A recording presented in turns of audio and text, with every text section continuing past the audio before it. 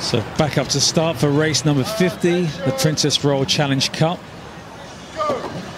So looking here at Katie Wilkinson Feller on the left, the Tideway scullers, and on the right of our picture is Diana Dymchenko, the 28-year-old Ukrainian sculler. I must say that Katie on the left of our picture has gone off like an absolute rocket. That's what you've got to do if you're racing the Ukrainian national sculler. Take the race to her. And Katie performed really smartly yesterday in that kind of win yesterday. So as the athletes come out of Temple Island, there's not much between them. As we rejoin the race just as they go past Foley, which is a halfway mark. Well, I think that Katie Wilkinson Feller from Tideway Scullers School is doing pretty well here to hold on to Dymchenko, who's got a bit of an advantage now.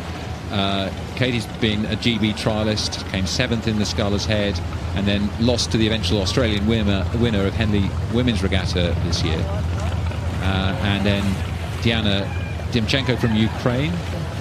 She has been an international athlete for some time. She was in the Ukrainian women's quad that came 8th in the World Championships last year in Sarasota.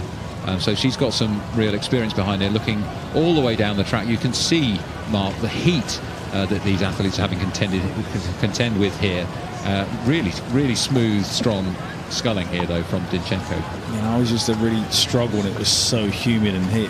It's when you're kind of racing, you're flat out. You know, you obviously can't have a drink while you're racing, and it's when you're kind of, your tongue is like stuck to the roof of your mouth. You know, you're like gasping. You know, you want some fluid or something wet to kind of drink while you're going down the track. But unfortunately, your hands are tied up holding your blade. So it's one of those sports where once you get going, there's no stopping until you finish. Well, you know all about that. I'm really impressed, by the way, that Katie Wilkinson Feller here from Tideway Scullers School continues to attack. You can see she's really tired now. She did throw an awful lot into that star, as I think we commented, and now she's got a long road to the finish, while we can see Dymchenko has reduced her rate of striking and is looking in a energy conservation mode by comparison.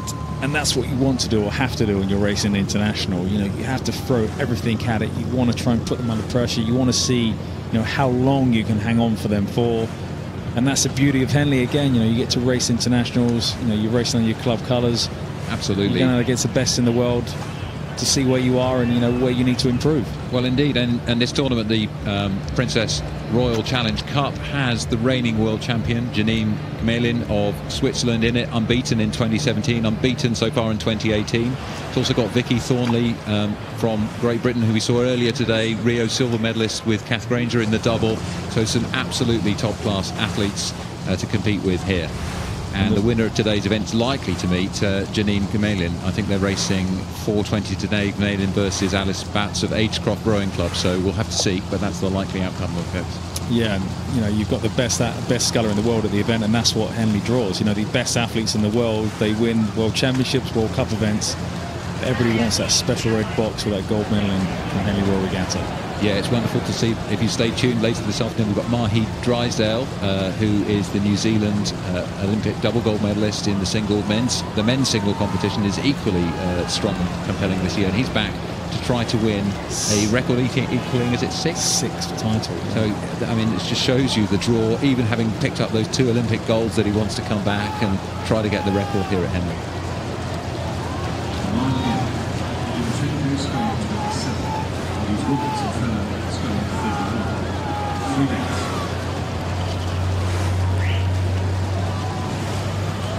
Just as she's taking control there, you know, it's always difficult to judge when you get in front, you know, how much energy you expend, you know, how you bring the rate down, how you kind of control, when do you start thinking about your next round. You know, it's all those things where when you're in front, it's trying to gauge what you need to do just to not waste any energy, because it is drain sapping with this heat we've had over the last few days.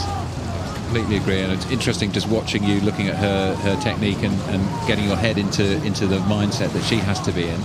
But of course, you can't afford to let off the focus for one moment. And when you're ahead like this, I think you're thinking about good form, good technique, and you're thinking about making sure that that's really bedded in, so that you come down the track. Maybe you're keeping an eye on the landmarks. So she'll be looking as she passes the progress board here. It's probably about 10 strokes to go, thinking about that. If it's a closer race to come against the reigning world champion, she'll want to know exactly where she is. And of course, the extra 112 metres, add a bit more when you've been training for 2K. And it's trying to familiarise yourself with the surroundings. You know, this crowd's going to get louder as we go through the regatta.